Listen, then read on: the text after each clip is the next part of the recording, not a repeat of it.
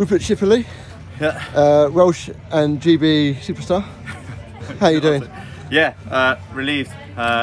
Ecstatic actually. That was a big win for us. Back in the top division. Hopefully, if we get a result against Gibraltar on the weekend. What's the game plan? What were the changes? Games between us and Scotland are always close. We knew they'd come out hard. We had to be positive. I thought the first half we were on top. We had a few chances, but the second half, credit Scotland, they played really well, and defensively just dug in there at the end and held on. Yeah, they removed their keeper late on and seemed to get a lot more possession high up the pitch. Did you feel much pressure in those situations? Yeah, obviously with an extra player you do, but we spent a lot of time training for those sort of situations.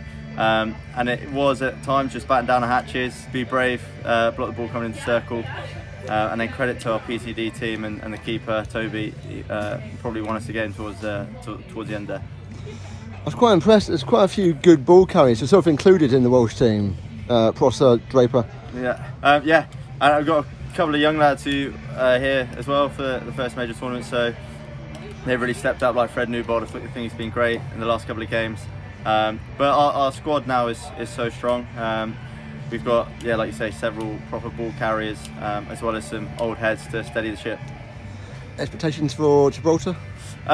We've looked at a couple of their games. Obviously they come up from the C or D division. Our expectation is we'll win, but we've still got to put a proper professional performance in.